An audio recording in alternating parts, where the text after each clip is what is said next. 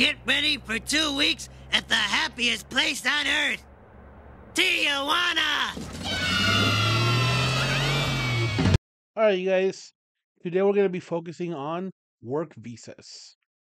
Okay, let's say we start from scratch.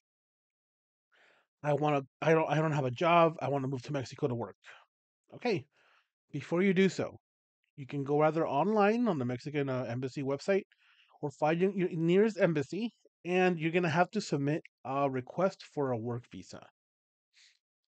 They actually don't have too much requirements. All you need to do is fill out a form, and you need to provide what kind of you need proof of your qualifications. In other words, are you a certified welder, certified nurse? And that's pretty much it. I mean, if you already have applications you want to apply for, you need to, also submit those. But this gets us to part two.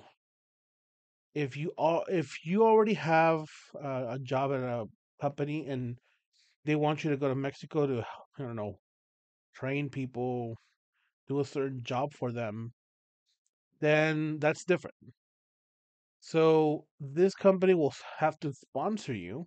You're going to need the following: a letter of your employer stating that they will sponsor you and provide medical services. Also, provide documentation of how long you're going to be staying there. What kind of job offer are they offering you?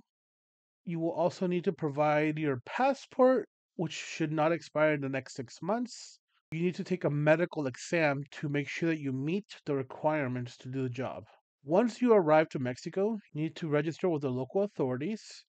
Your employer should provide a guidance for that. That's pretty much it.